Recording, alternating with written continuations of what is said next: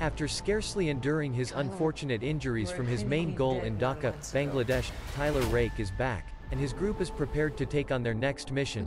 Entrusted with removing a family who is helpless before a Georgian hoodlum, Tyler penetrates one of the world's deadliest penitentiaries to save them.